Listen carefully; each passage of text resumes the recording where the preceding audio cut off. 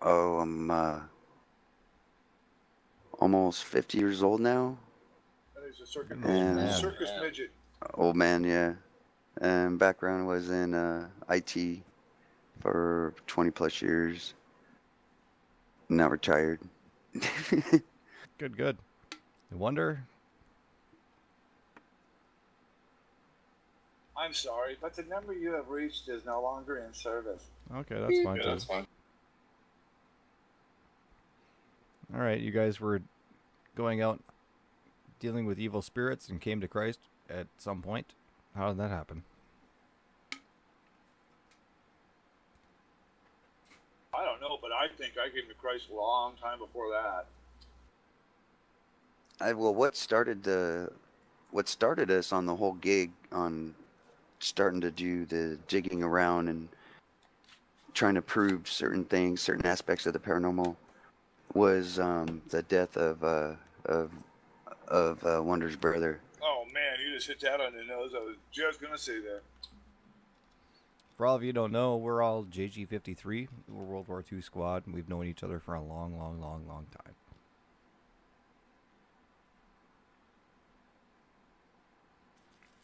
Yeah, so that's what started it was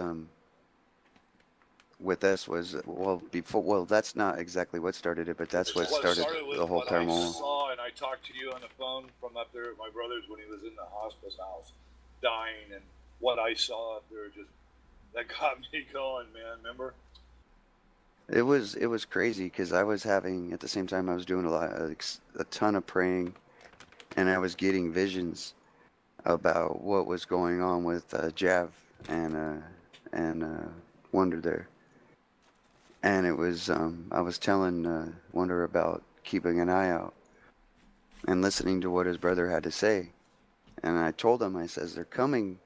I says, they're already there. It's not that they're coming, but they're already there. He pointed up, man, just in fact, it was the night before he died. He was in his own world. And he pointed up, and he says, they're here. And all I could do is say, well, they're here. Go with them. They're here for you. You don't have to worry about me. I take care of myself. And the following night at late in the evening, he passed on. And then after that, it was probably about, I'd say a month or so after that, Wonder and I, we kept talking about, we were watching different paranormal shows. Yeah, actually it was about 5 months when we started doing it. But we had been talking about it.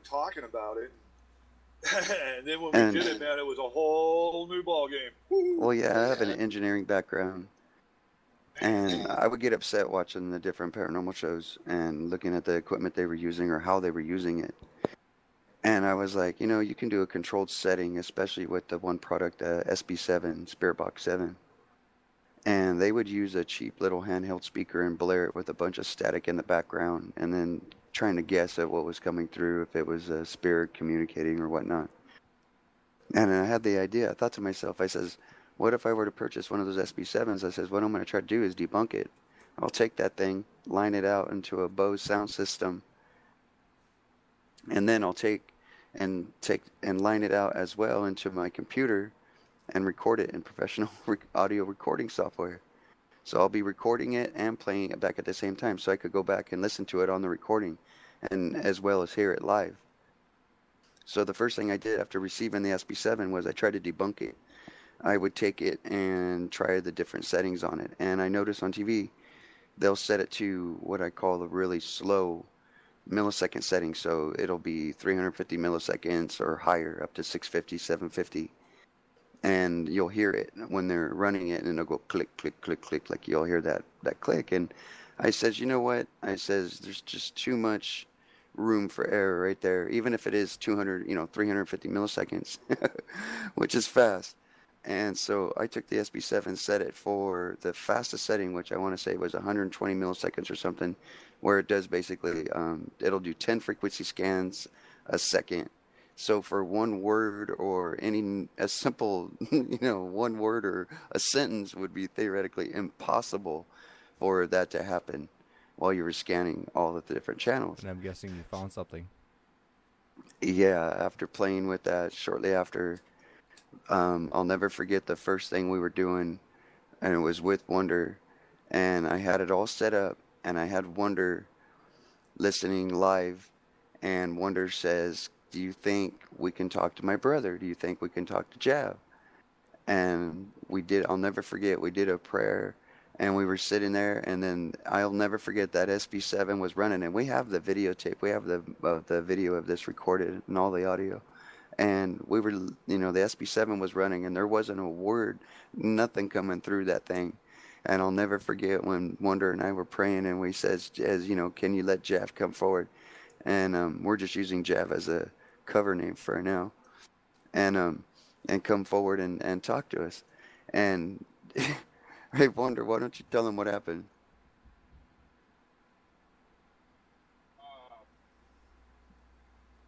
The only part I can remember out of that, man, it's stuck in my mind forever.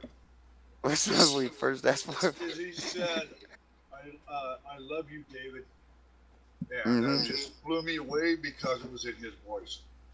The craziest thing was, the first thing that happened was we were both sitting, I was sitting there, and I was sitting on the chair next to the speaker, so like I said, nothing was coming through.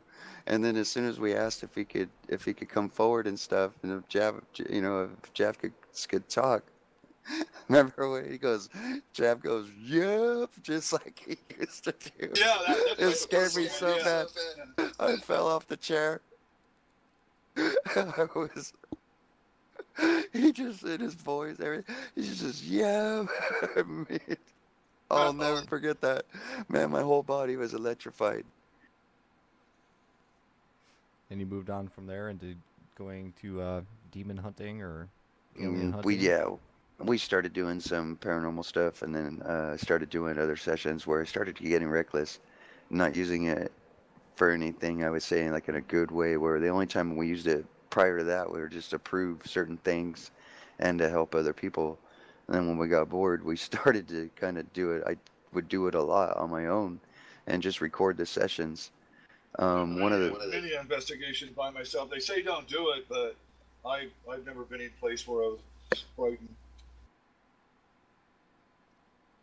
Yeah, and some of the craziest things I've documented, and we'll have to pull the videotapes up and stuff, and we'll get them posted up,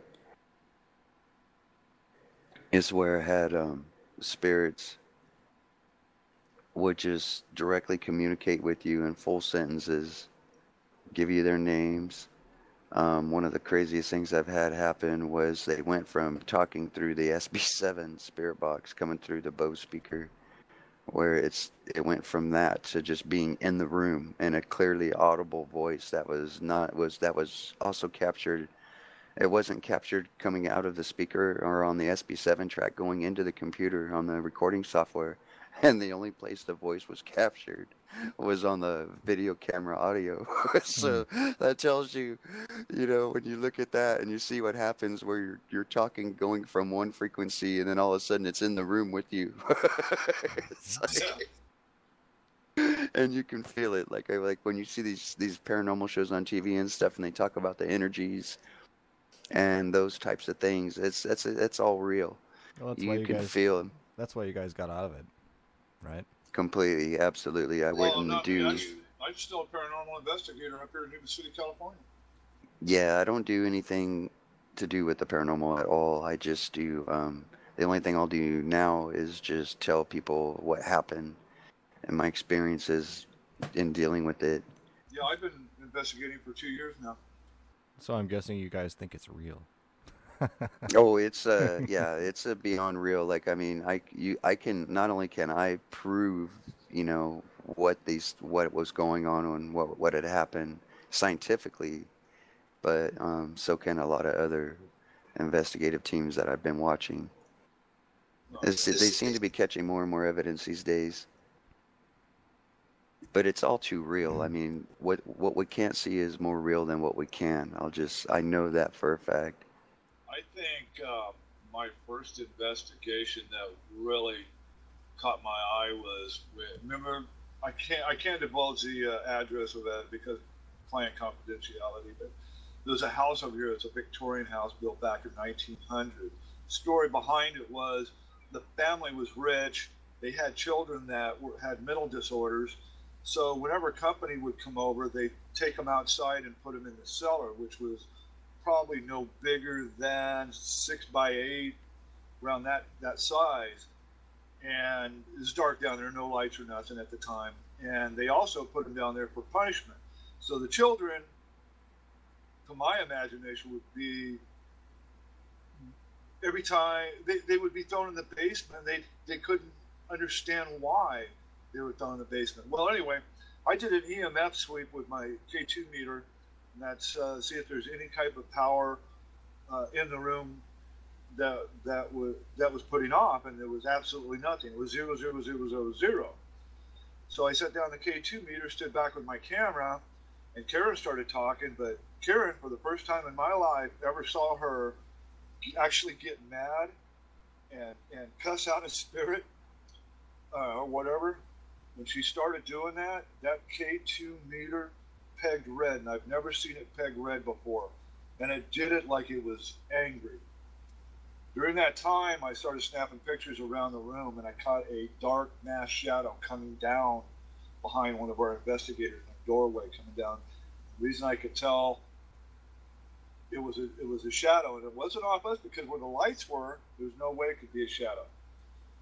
And it was coming down the wall and covered the pipe and everything. So the outline was like, oh my God, this thing is real. This was right in there with us.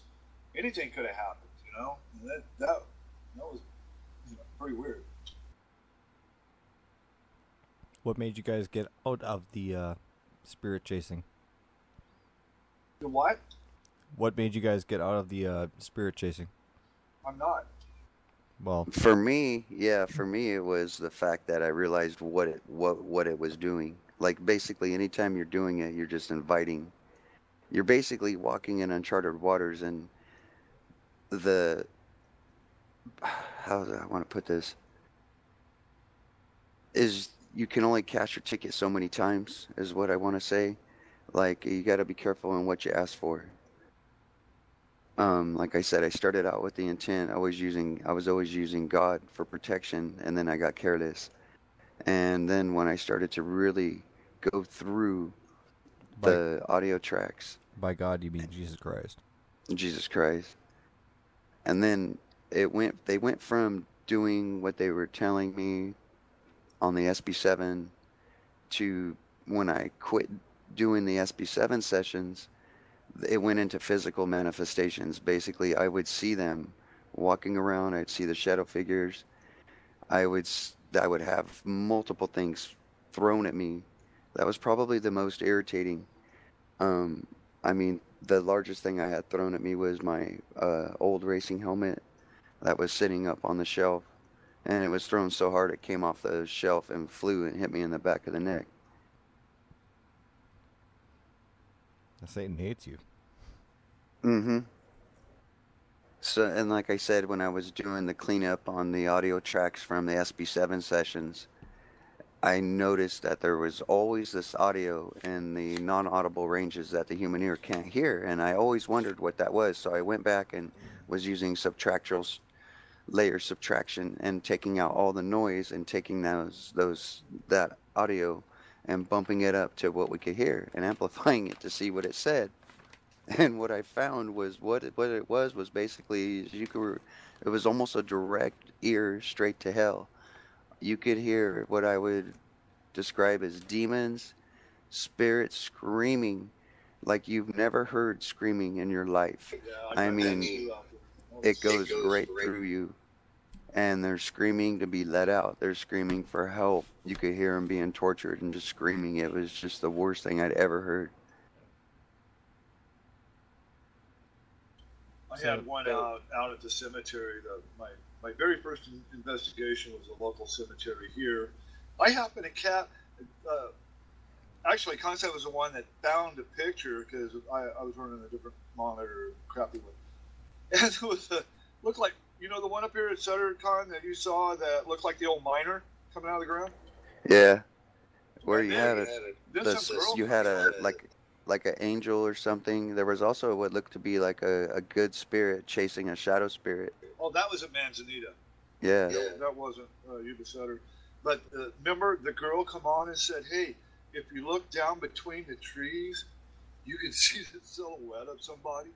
And remember, we looked down there, and sure enough, it was a full silhouette of a person, but there was no people there. That was my very first investigation. Full silhouette of a virgin? Huh? Full silhouette of a virgin? Full silhouette of a person. Oh. Not a virgin. My bad.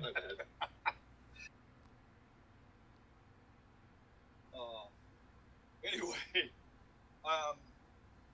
as far as the orbs go that I have in the pictures of those, a lot of them can be debunked as what they call pollen and dust because it was summertime, it was hot at night.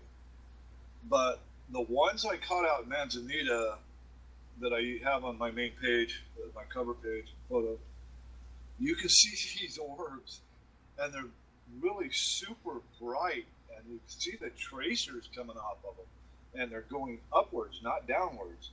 I got some going at different angles. And those right there, you know, I could feel what I was doing. I could just feel the energy coming off of them.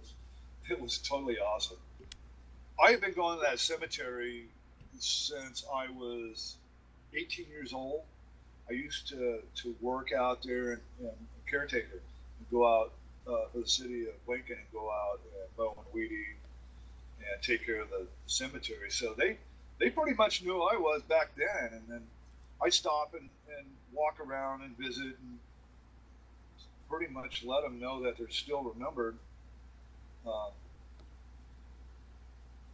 One of the teachers has a family, I'm not going to mention names, but one of the teachers has a family buried out there. We stopped in one day. He's out there drinking down a beer and raking and doing a little shoveling around his family plot. All his relatives from a long time ago buried in that plot. So we talked to him for a while. Just go out, kind of like ruminate with old school teachers and friends that show up out there and just kind of be calm and stuff. So I decided to go out and do an investigation, and I ran into more stuff out there than I thought I would in a whole lifetime that I've seen even on TV. I mean, what are you investigating with? What am I investigating with? Yeah. Oh, okay. I use a digital camera. I use an EMF K2 meter.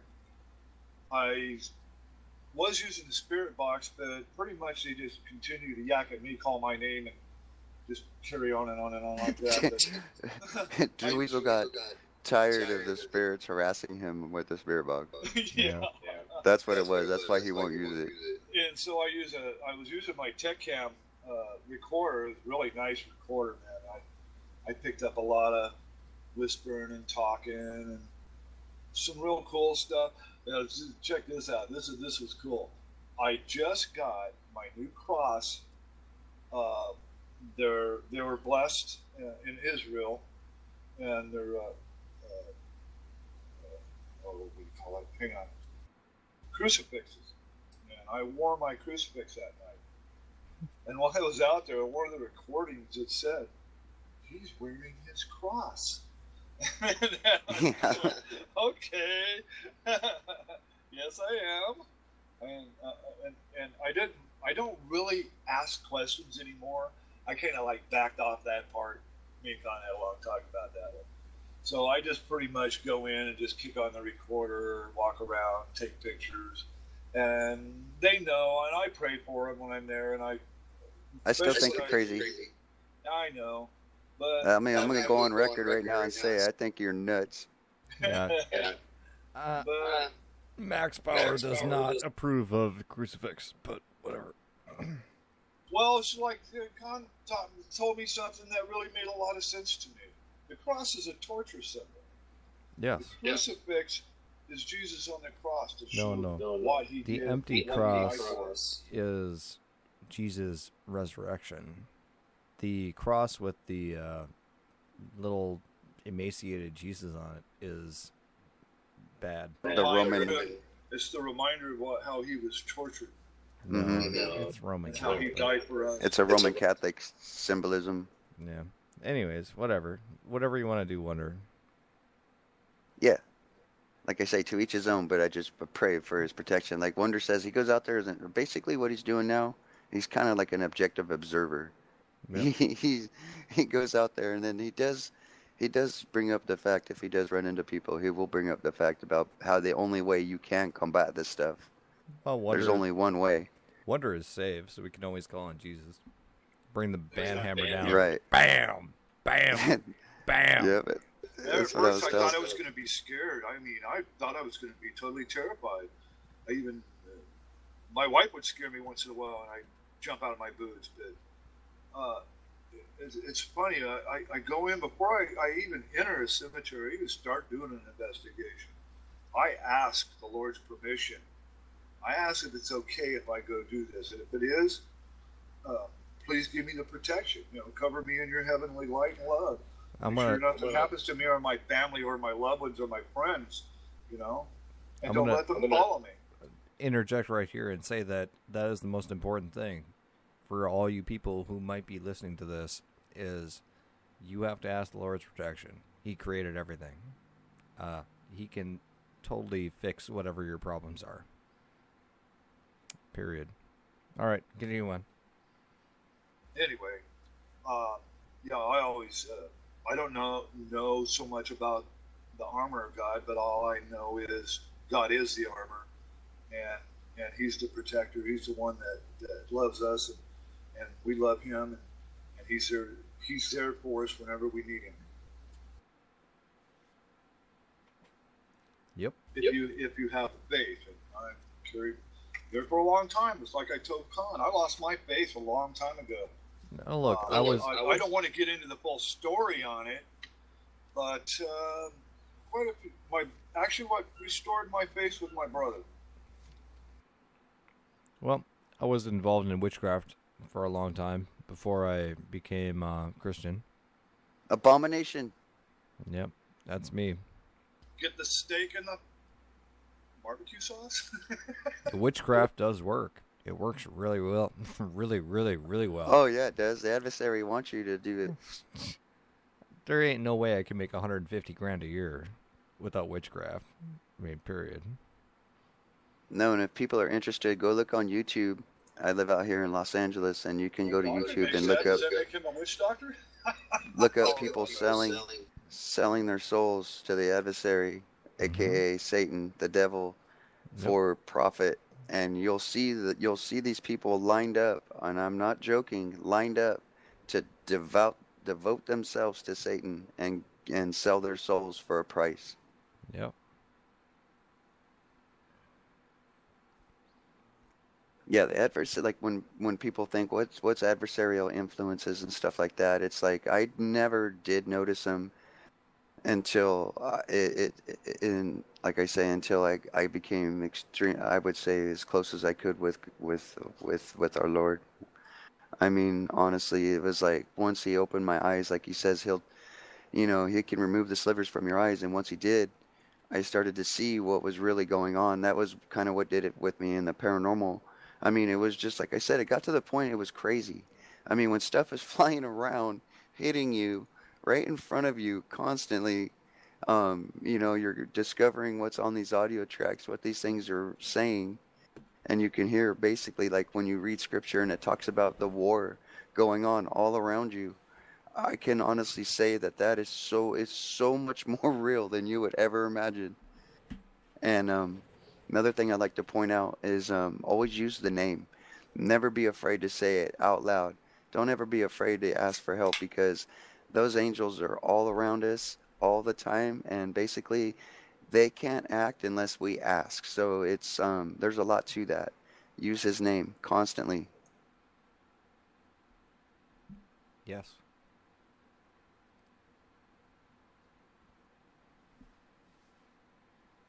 And if you don't believe any of it, you can order one of those SB7s and you can try it yourself.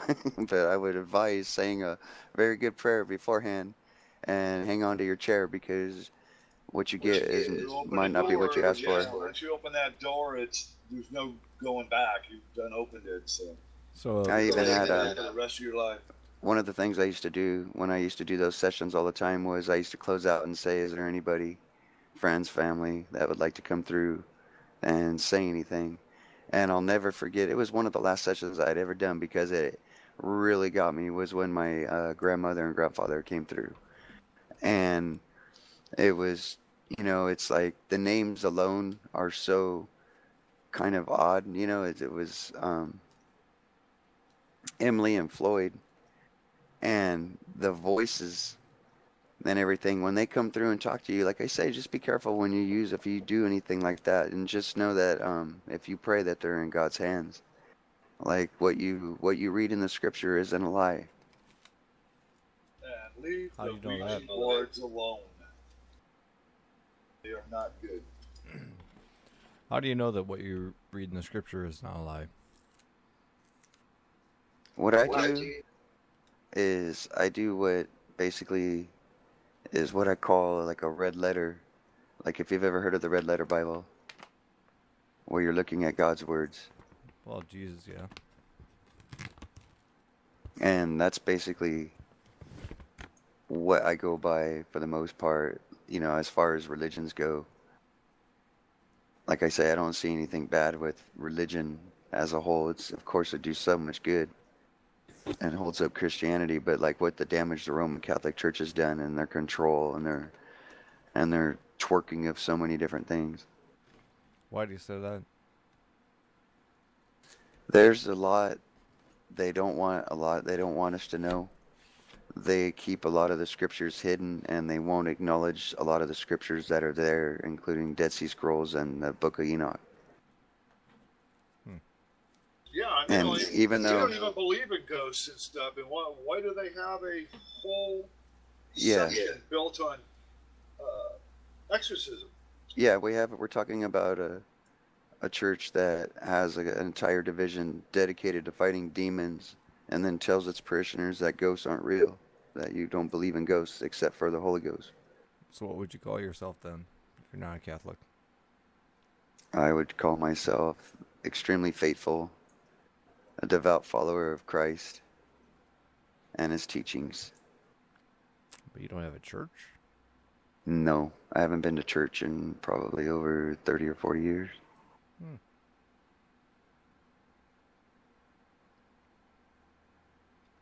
What about you, Wndr? Me? It's been a little while. So I went to a church down here, and I don't want to mention the name of it or anything, but I didn't feel welcome there, so I left.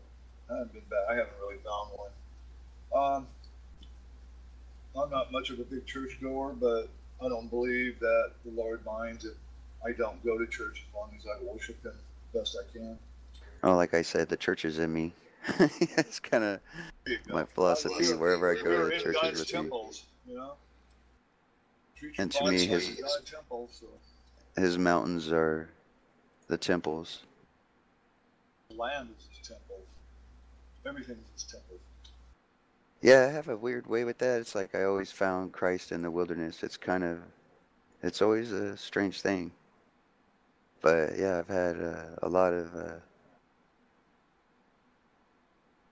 of different things happen in the wild and stuff when I'd be out on hiking trips and stuff like that.